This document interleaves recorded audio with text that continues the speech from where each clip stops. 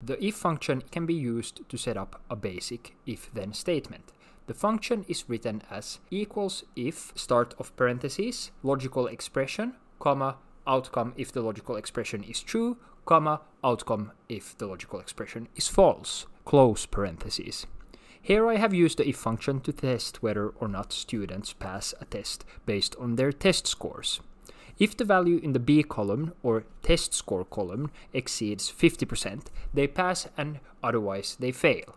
To set up multiple if-then statements, you can use the ifs function, written as equals ifs start of parentheses, logical expression 1, comma, outcome if the logical expression 1 is true, comma, logical expression 2, comma, outcome if expression 2 is true, end parentheses.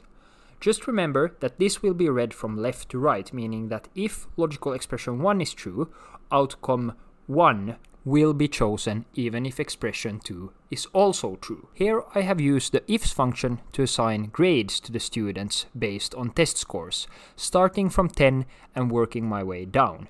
If I did it the opposite way, meaning that I would start from 4 and work myself up, then everyone that pass would receive a 5. This I found out the hard way when I was making this example.